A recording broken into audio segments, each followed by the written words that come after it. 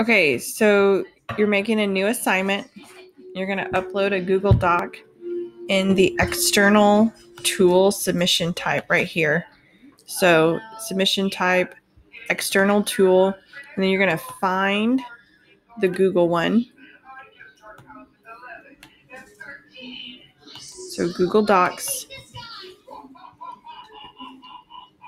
You choose the file that you want.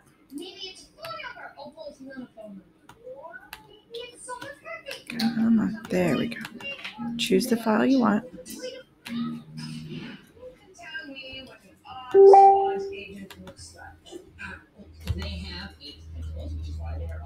Select.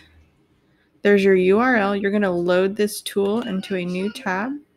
Come back down here. Save.